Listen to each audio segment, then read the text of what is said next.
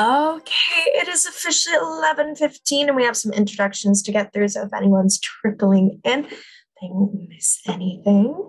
So welcome everyone and thank you for joining us today for our Mars Rover Challenge Pro D-Day workshop with Gearing Up. To begin, I would like to acknowledge the traditional ancestral, unsurrendered, and stolen lands of the Musqueam, Tsleil-Waututh, Squamish, Kikite, and Coquitlam Indigenous peoples whose land I have the honor of living and teaching all of you from today. As an uninvited settler on this land, I'm grateful to be able to be on this land, learn from this land, and connect and grow on this land. I must also acknowledge that I benefit every single day from colonialism, while Indigenous peoples of what is today referred to as Burnaby have unwillingly made the ultimate sacrifice of their lives and homes. I'm open and welcoming of knowledge that allows me to continue my journey on this land in a way that is meaningful and respectful to both the land and its protectors.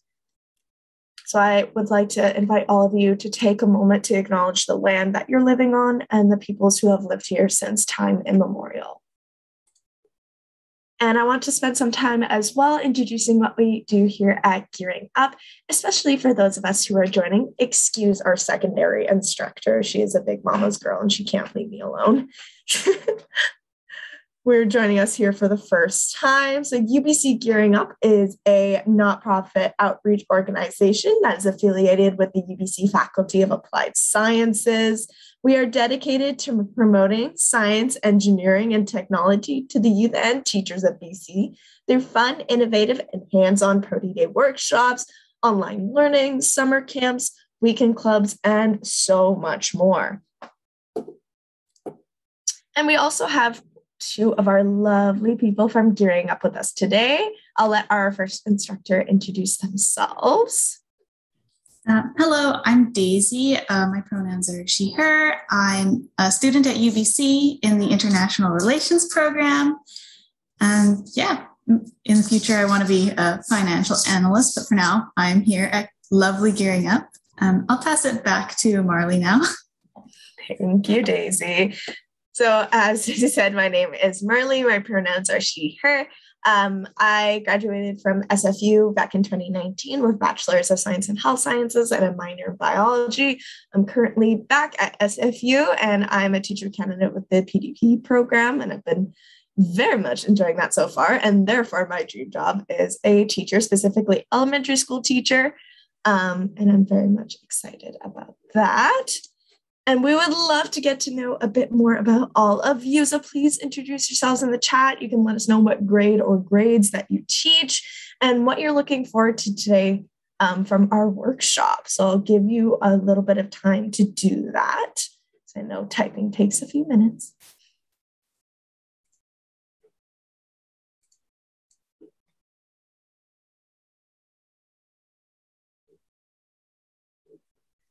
No, that takes a while. So I'll go over kind of like the nitty-gritty things while everyone's typing so you can listen to it in the background. There we go. We have our first few coming in. Great.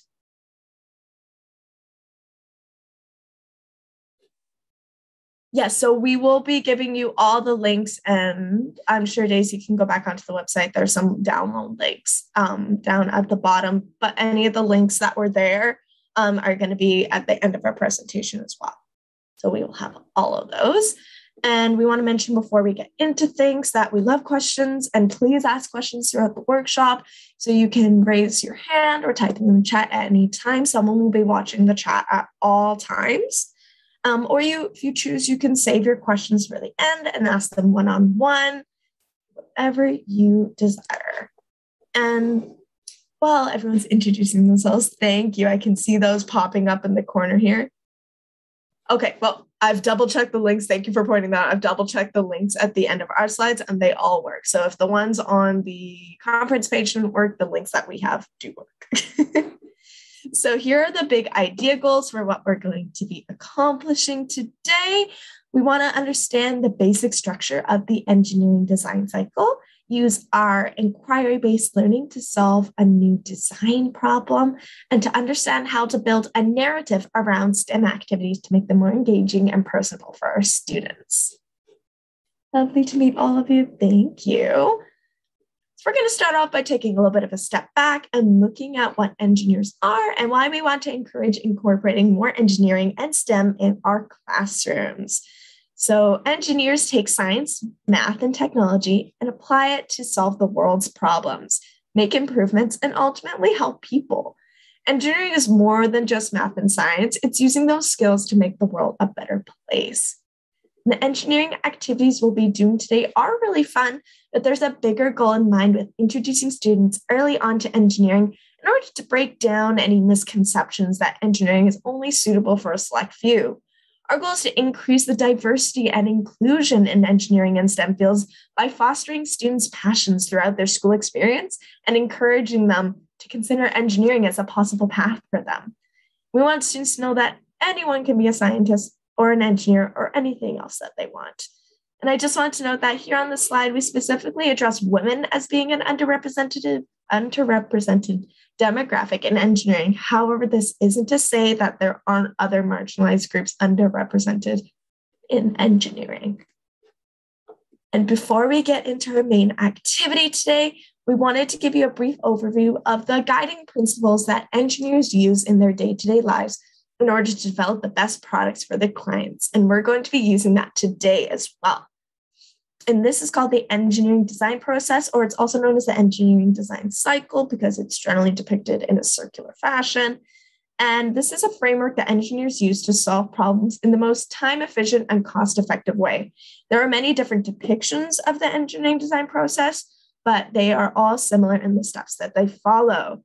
So we usually begin our time the A step, where we are looking at what problems we're trying to solve, our potential clients, as well as any limitations we might have on our budget or the types of materials we're going to use.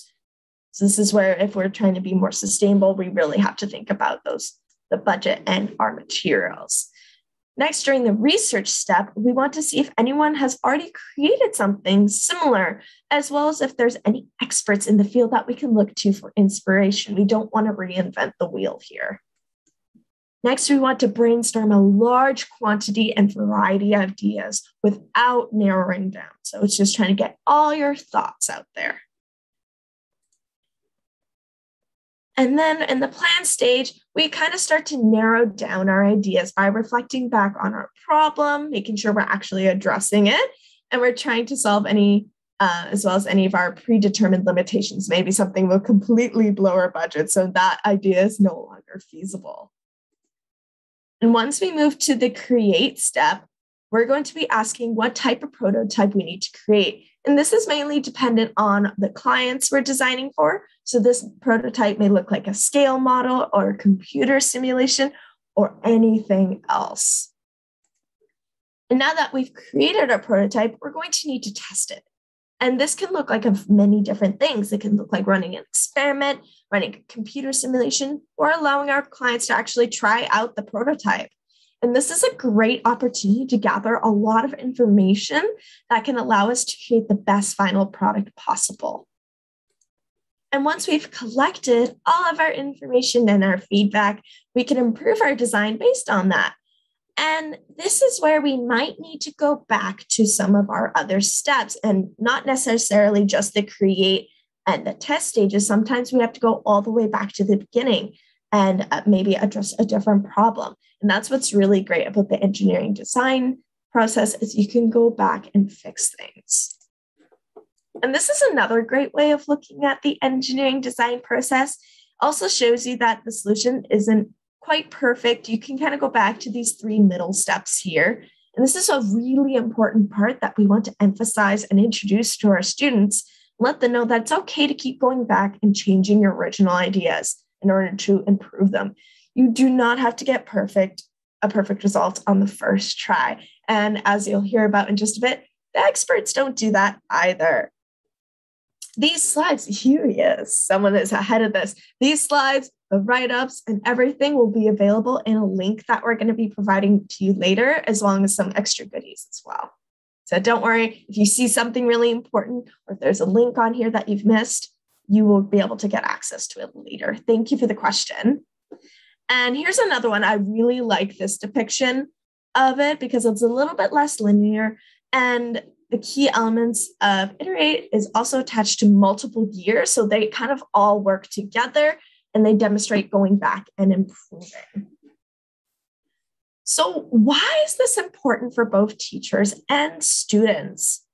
Almost always, doing engineering design challenges using the engineering design process allows us as educators to cover multiple core competencies, as well as other subjects such as science, business, and even art.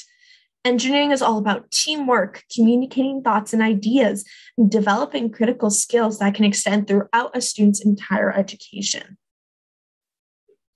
And another reason that engineering design challenges are great resources to bring into our classroom is that the engineering design process and the ADST steps that I've laid out right here are almost identical. In fact, they line up quite nicely. This is why engineering activities work so well in classroom settings, as it allows you to accomplish a lot of goals all at once. And now I know I've done a lot of talking today, so I want to pass the torch off to you. We're going to start off our discussions today. We're going to be splitting you up into breakout groups for a few minutes to discuss maybe what part of your curriculum, a particular science or math module, or a project that you have in mind you think could benefit from applying the engineering design process, as well as how. So you will have 3 minutes to discuss amongst yourselves before we move on to our main activity. We're also going to be, as Daisy, so on top of it and making my job so much easier. We have the question in the chat so that you can still see it when you're in your groups. And we're going to come back in 3 minutes. Does anyone have any questions before you go?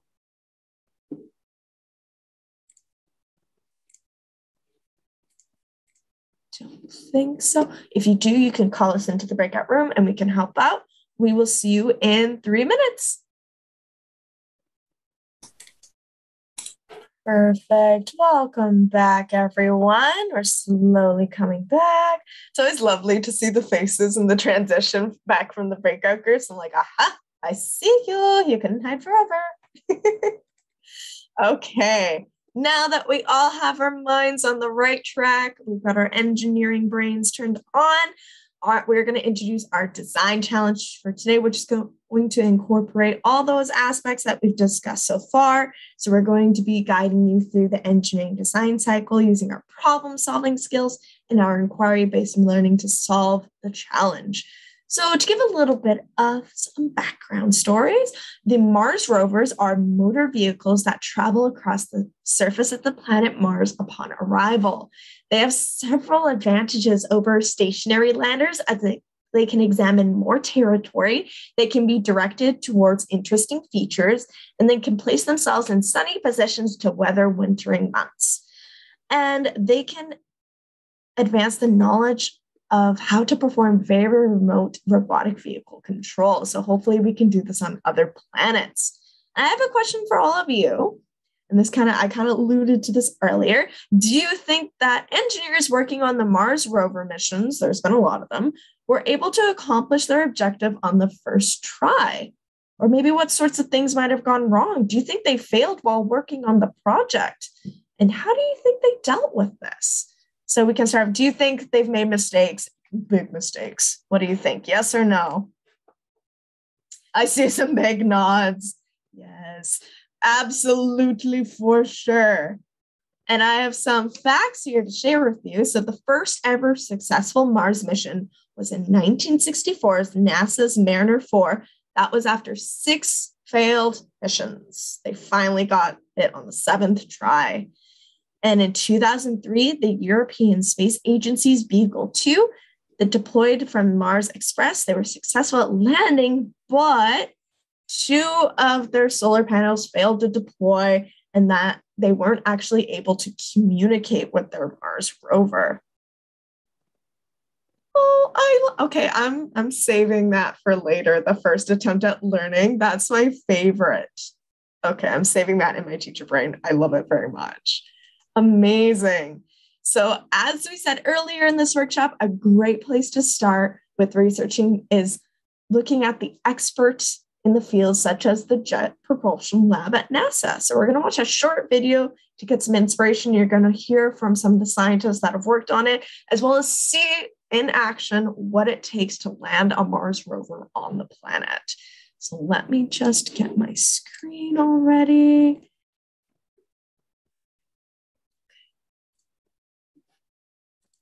Perfect. Closed captioning is on. Here we go.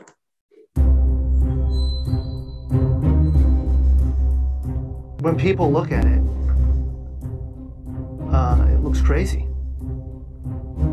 That's a very natural thing. Sometimes when we look at it, it looks crazy. It is the result of reasoned engineering thought, but it still looks crazy. From the top of the atmosphere down to the surface, it takes us 7 minutes. It takes 14 minutes or so for the signal from the spacecraft to make it to Earth. That's how far Mars is away from us. So when we first get word that we've touched the top of the atmosphere, the vehicle has been alive or dead on the surface for at least 7 minutes.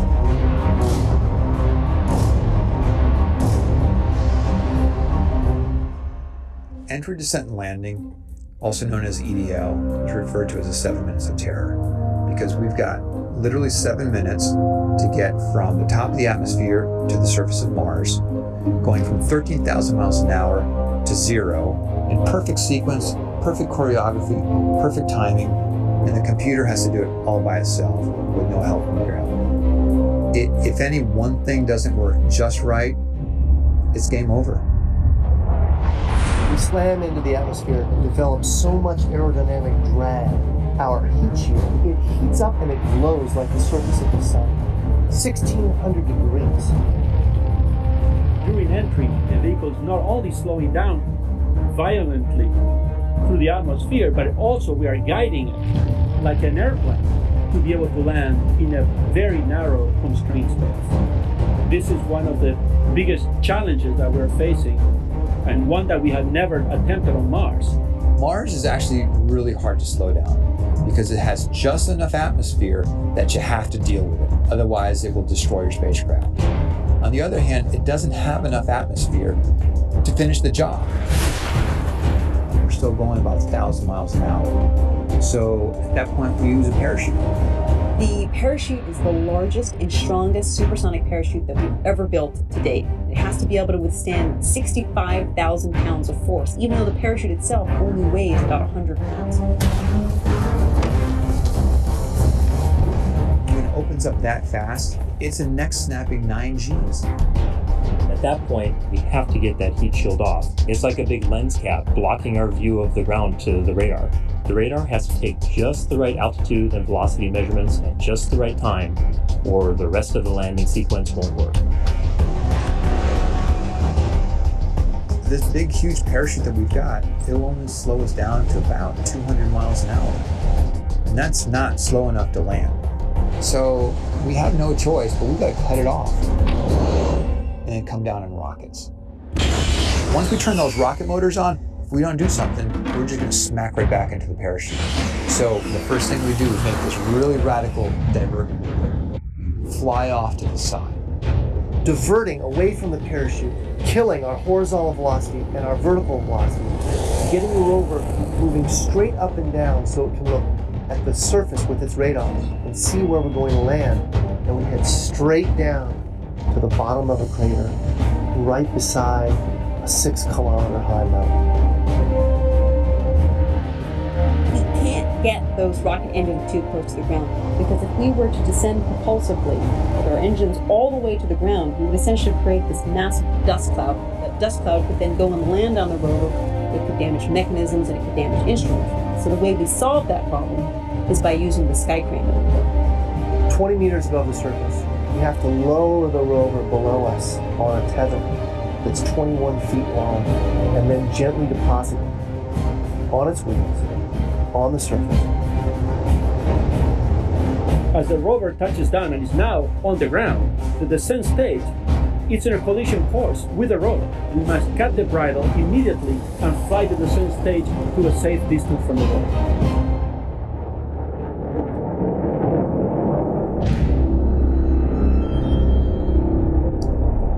Okay, now that we have some incredible inspiration, it is time for us to do the fun stuff. Oh, it always wants to play one more time. So it's our time to start doing some designing. So I'm sure most of you are familiar with the classic egg drop challenge. You go on top of the roof and you drop off. This brings in some new elements to that experiment and makes it a little bit more fun, in my personal opinion. So our challenge for you today is to design and build a prototype of a Mars rover using any of the materials that you can find around you or those in your recycling bin. So we're challenging you with that a little bit. Because of our time constraints today, you can choose to design a whole Mars rover, or you can choose just a component of one. And we're going to be giving you some more details, so don't worry. And what's great about this type of activity and engineering design challenges in general is that depending on the age of your students, they can work through it pretty independently. You can use a worksheet like this one that you're going to have available after today's workshop as well. And then for today's design challenge, we're going to roughly be walking you through some of these steps as well. And the whole worksheet looks a little something like this. And to come up with the designs for our Mars rover, we're going to be doing something called a design sprint. And so all you need for this is a piece of paper and a writing utensil. So make sure you grab that right now. And the first thing you need to do is take your piece of paper and fold it into 4 equal sections. So you can fold it hot dog and hamburger. Another method that people use for this one is called crazy eights, where they would put their paper into 8 sections, but we're only going to do 4 for today. And you can give us a physical or virtual thumbs up once your paper is nice and folded.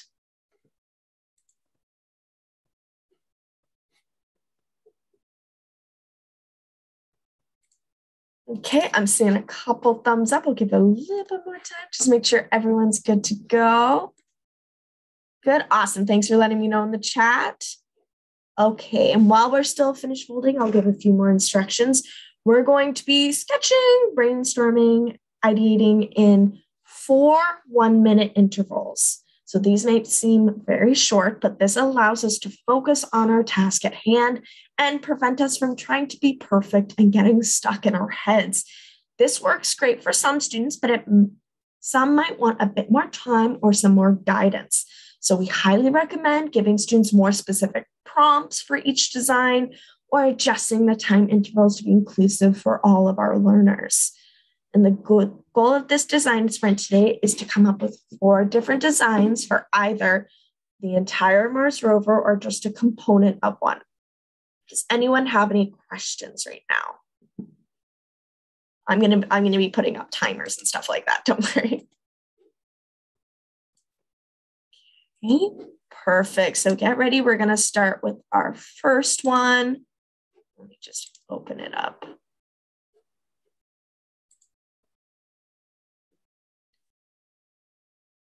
Okay, we're going to start with our first design.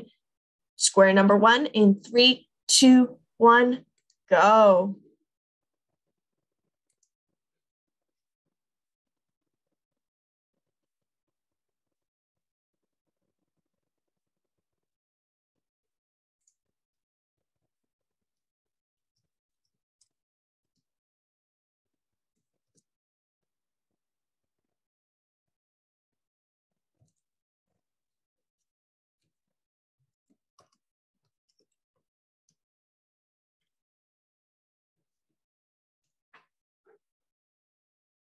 You have about 23 more seconds left for our first design.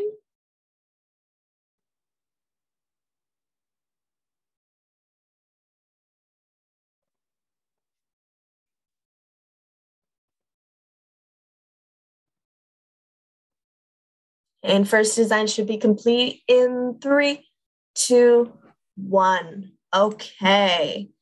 We're going to be moving on to our second design. So try and change up maybe something from your previous one. And we're going to start that in 3, 2, 1, go. Second design.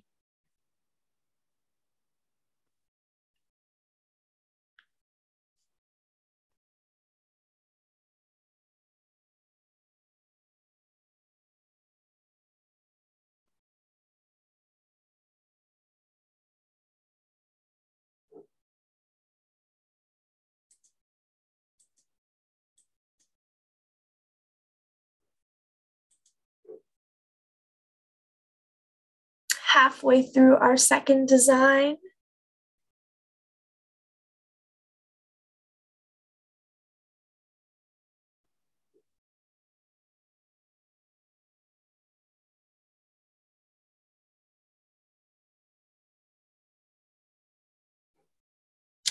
Oh, so we folded, for those of us who had some questions, we folded our piece of paper into 4 different sections. And we are just going through, we're trying to rapid fire some designs for either an entire Mars rover, maybe you can make it a bit better than the one you saw in the video, or just a component of one, something that you can add on to NASA's already existing design that would make it better. And we're just going through really quickly, very brief drawings or taking some notes. Does that clarify things a bit more before we move on to our third one? So let me know, because we're going to start our third design in 3, 2, 1, go. Don't worry, we're going to be talking in groups as well later, so you can get some inspiration from other people as well.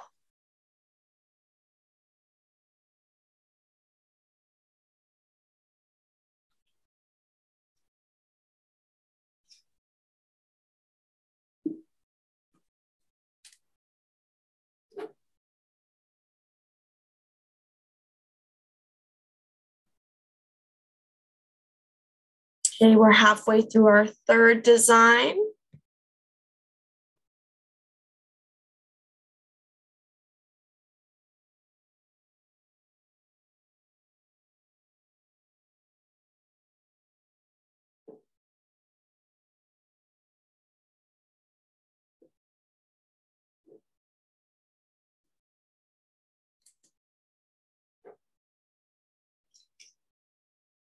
Yeah, I can make a design quickly here as well. So remember, we split off our page into 4. We saw our Mars rover. We saw the video. Maybe you thought, okay, maybe if I change the shape of the parachute, or if I added maybe on some springs at the bottom, that's kind of what we're looking for. Is that kind of more of an example that we're curious about? There we go. We have some people holding up some examples for some inspiration. So it's just a quick, tiny little drawing there. Does that help us out a little bit? Thank you for helping. And we have time for our last design, so you can put in all your fun ideas all into one for this last one.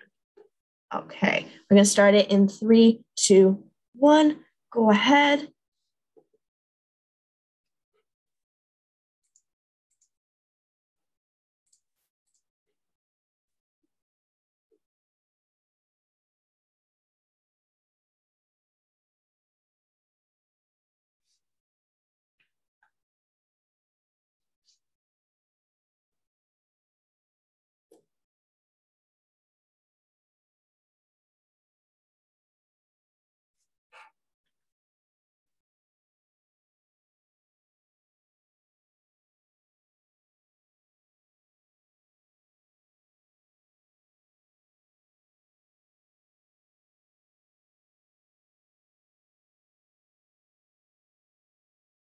Okay, we have about 10 more seconds for our last design, and don't worry, we're going to have some time to talk with other group members so we can get some inspiration before we build some things.